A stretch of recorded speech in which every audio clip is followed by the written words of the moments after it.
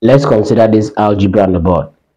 If alpha and beta are the root of this equation, where k is the constant and alpha minus 2 beta equals to 3, find the value of alpha or beta and k being the constant.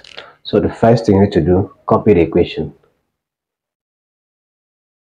The equation is 2x squared plus 5x plus k equals 0. Now here in this equation, our a is 2, coefficient of x squared, our b is 5, our c is k, which is the constant. Now we are told that alpha minus 2 beta equals to 3 from the question. That means alpha here being made the subject will be 3 plus 2 beta.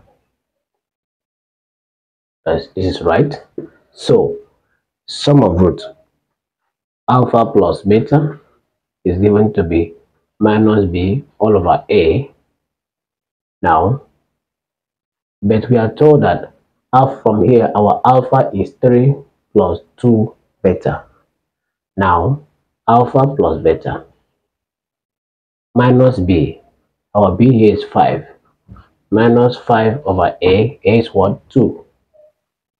So alpha plus beta is minus 5 divided by 2. When our alpha is 3 plus 2 beta, so we have it as 3 plus 2 beta plus the beta that is here equals to minus 5 divided by 2. 2 plus 1 here is 3. So 3 plus 3 beta equals to minus 5 divided by 2. If you cross and multiply, you have 2 into 3 plus 3 beta equals to minus 5. That will be 6. This times this, 6 beta equals to minus 5.